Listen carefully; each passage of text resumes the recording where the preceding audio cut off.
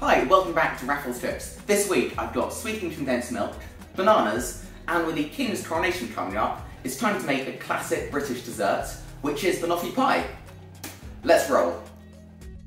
To get the ball rolling, take 225 grams of digestives, or 15.3 actual biscuits, and 150 grams of melted, that's more like it, butter.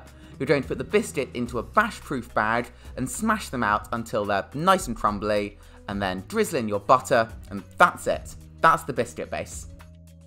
Then just pack it straight into your favourite pie dish. I'm using 30 by 12, or you can use a circular 23 centimetres. And of course, make sure to use a glass or a mug sprayed with baking spray, just to really press it in and make sure it's nice and compacted. The next step is to slice up your 3 medium-sized bananas into coins or medallions, and this is when you can benefit from your new favourite fast motion yet. For the homemade dulce de leche, it literally couldn't be easier. You pick up a can of sweetened condensed milk, this is a 400 gram one, take off the label and put it in boiling water, gently simmering for about 2 to 4 hours or so. And that's it.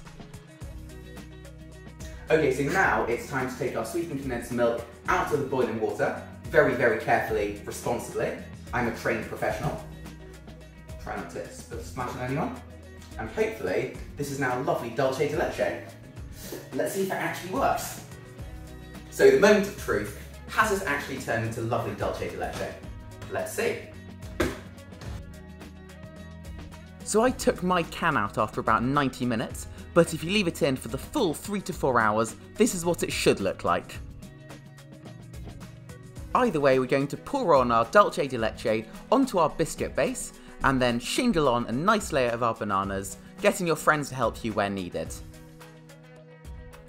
And then it goes into the fridge for at least half an hour. You really need to let it chill, solidify and firm up before you're ready to scoop on the whipped cream next.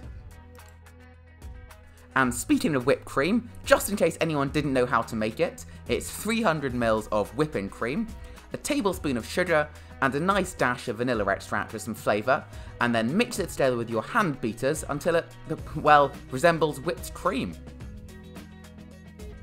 Now we add on the whipped cream onto our banoffee pie base, making sure to do some elaborate swooshes for some extra creative flair. I mean, you gotta make it pretty for the YouTube thumbnail, right?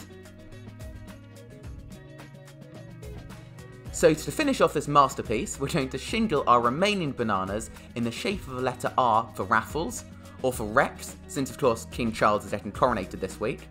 And then with a square of chocolate, you're going to grate it on top for a bit more flair and another bit of chocolatey flavour. Now there's nothing left to do but hack off a nice big square, plate it up, and see how it tastes. So most importantly, how does it actually taste? Let's see. That tastes like a damn good banoffee pie. Royally good. See you next week.